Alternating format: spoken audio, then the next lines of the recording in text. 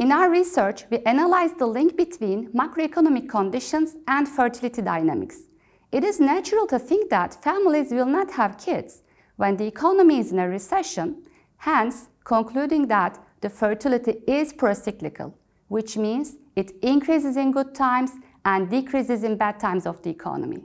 It is because families have less income during a recession or increase their savings, hence they decrease or postpone their childbearing decisions. It is empirically true for the US economy since mid-70s.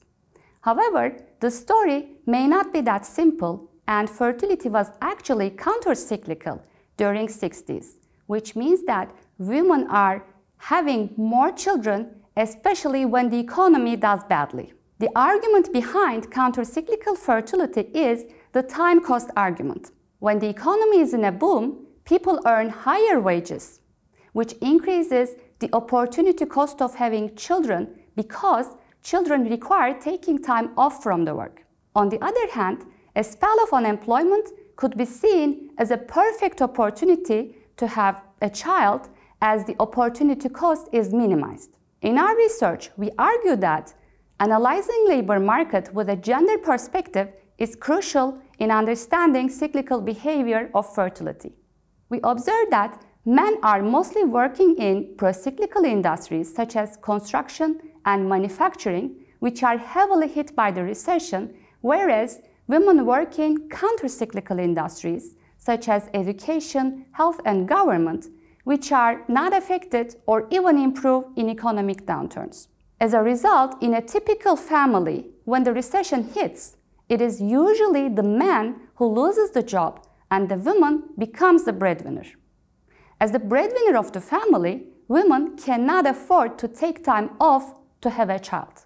And this channel is crucial in understanding why fertility is pro-cyclical.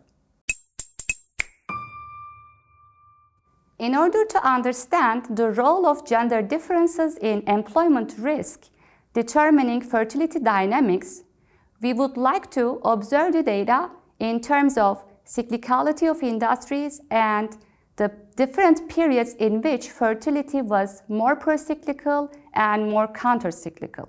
What we would like to also do is to answer some questions that we cannot answer with the data, such as consider a world where women are construction workers and men are nurses instead, and ask the question, what would fertility be? There are two main parts in our analysis. First is the empirical part, where we document the cyclical behavior of industries as well as cyclicality of fertility for different time intervals since 60s in the US. Also compare US states in terms of how strong the breadwinner women story is and how pro-cyclical fertility is. In the second and the main part of our analysis, we build a model in which families decide how many children to have and how much resources to spend for their education depending on the income shocks that they face. And this whole framework allows us to answer questions such as, what would fertility be if men were nurses and women were construction workers instead? In our empirical analysis, we have two main findings. First, we show that volatility of male employment is at least 50% higher than volatility of female employment, and women's income share in the family is higher in a recession. Our second result is, when we compare US states, we show that in US states where the breadwinner women story is stronger, we actually find more pro-cyclical fertility. In our theoretical analysis, we have three main results. First, when we make men to be nurses, women to be construction workers instead, we will actually find counter-cyclical fertility, but at the expense of lower human capital. In such a world, women will benefit from a recession to have a child, but they will have less resources to spend for their education. Our second result is when the female income share is low, which means that they contribute less to the family budget, then the breadwinner woman story doesn't hold. In that case, women will have more kids, especially when the economy does badly. And this reflects the US economy in the 60s. However, the female income share increased over time. As they also work in more stable jobs, they became breadwinners in recessions, which tilted fertility being towards more pro-cyclical. Our third result is that women incur long-term and short-term child penalties. That is, their earnings decrease substantially, around 30%, right after childbirth, and this decrease is permanent. Knowing this, women will think ahead before having a child. In the current labor market structure, where men work in unstable jobs and women work in stable jobs, women know that if the recession hits, they will be the breadwinner in the family. So if they have a child right now, they will not be able to support their family in case of a recession. As a result, they have less children overall and prefer investing more in their education instead. In today's world, families not only decide how many children to have, but how much resources to spend for them. They face a trade-off between having another child or spending more on existing children. And the literature calls this quality-quantity trade-off.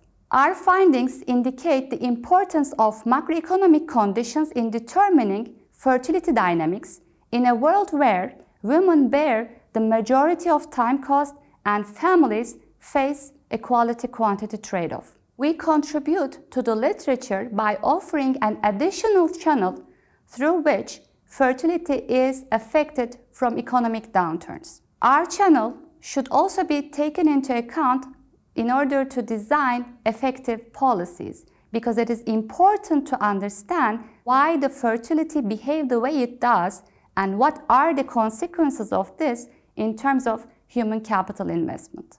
In most developed countries, fertility rates are low and families try to invest more and more in children's education in order to overcome obstacles created by the inequality.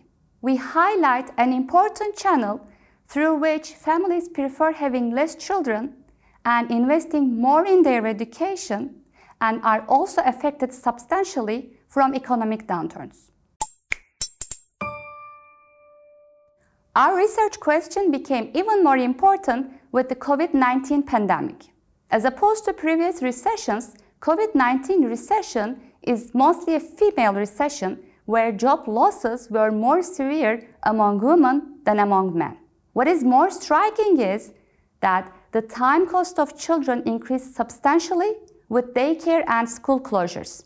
Our framework is very relevant to analyze fertility dynamics in a pandemic situation, and our preliminary findings indicate a collapse in fertility. The majority of this collapse is coming from the short-run increase in time cost of children, but also potentially higher long-term career costs arising from being away from the labor market to take care of children, as well as substantial income losses.